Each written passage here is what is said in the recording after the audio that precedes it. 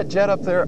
I have a question for you. How long does it take for the sound from that jet up there to reach us down here? Well, Larry, sound travels at 1,100 feet per second. So if that jet's a mile up in the air, the sound takes just 5 seconds to reach us down here. But how do we know that?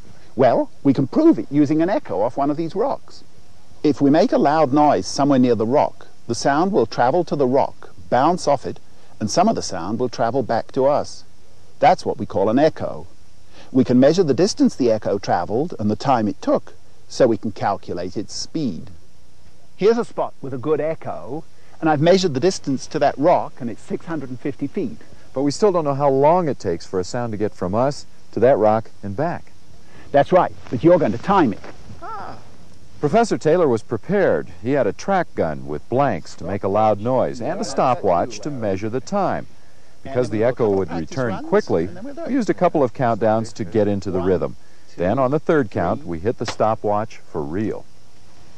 1, 2, 3.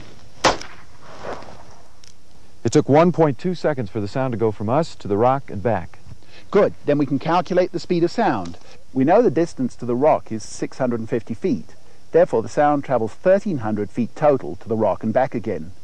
You clock the time for a round trip at 1.2 seconds. Therefore, since speed equals distance divided by time, the speed of sound equals 1,300 feet divided by 1.2 seconds, which is 1080, or about 1,100 feet per second.